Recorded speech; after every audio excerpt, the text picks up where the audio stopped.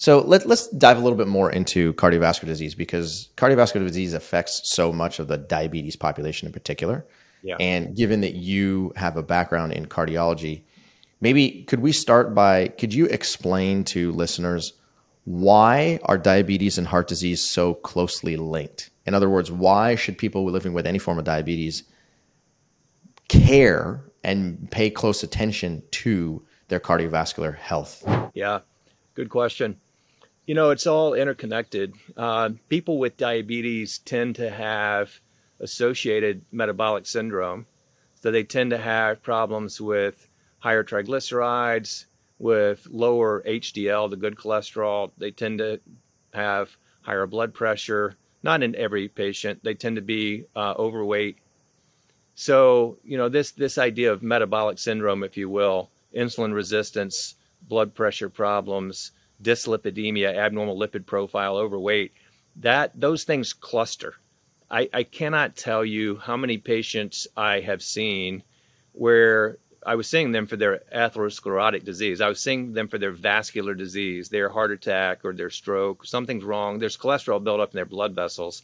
And I felt like I needed a stamp, you know, to say, with coincident, obesity, diabetes, dyslipidemia, hypertension, just all the time. And as a lot of your listeners will know, there are both microvascular, small blood vessel, and macrovascular, larger blood vessel problems in people who have high levels of circulating glucose. It damages the lining of the blood vessels, the endothelium, the single cell layer thick lining of all your blood vessels. And so it causes microvascular complications, things like diabetic kidney disease, end-stage renal disease, need for dialysis, nerve damage. We call that neuropathy. You see a lot of diabetics with amputated limbs from damaged nerves that resulted in wounds that they didn't know on their feet. They couldn't heal them properly because the blood to that wound was disrupted, the blood flow, and they didn't heal it properly, and it had to be ultimately amputated.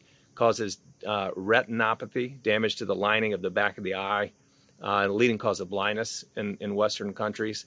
But it also increases your risk for macrovascular disease, heart attack and stroke, which is, as most people know, is currently the #1 cause of mortality in this country. I believe cancer will surpass that, frankly, in the next, maybe as soon as the next 10 years. It's right behind it. So it's all interconnected. But, you know, when you take steps to improve your insulin sensitivity, decrease insulin resistance, you see other things sort of fall into place. You see the triglycerides come down, the fats in your bloodstream. You see the good cholesterol increase, the HDL increases. You see people lose excess body weight, particularly that visceral fat, the fat that's around the organs inside your abdomen, not the subcutaneous fat, the fat that's under the skin. Always reminds me of that pinch the inch, whoever came up with that many years ago. So, you know, it's all just interconnected. And that's what I love the most about lifestyle medicine. You know, you can come to this because you want to improve insulin sensitivity. You can come to this because you're trying to manage your blood pressure, trying to lose weight, trying to reduce your cardiovascular disease. But when you do one of those things, it benefits all of those other things at the same time. And that to me is the beauty of the approach. It gets away from that. You need to take a pill for your blood sugar and maybe an injection for your blood sugar and 2 pills for your blood cholesterol and for your high blood pressure. And after a while, you know, you came in the hospital with your cardiac event on no medications, and you left with 7. And you think, you know, how am I gonna do this? I mean, what are these things for? How am I gonna pay for this? Am I gonna be on these the rest of my life? You don't really know which one's for what thing. You don't know which side effect you're having is related to which medication. And it's just very defeating. That energy of that is just it's a negative energy. It's the opposite of empowerment.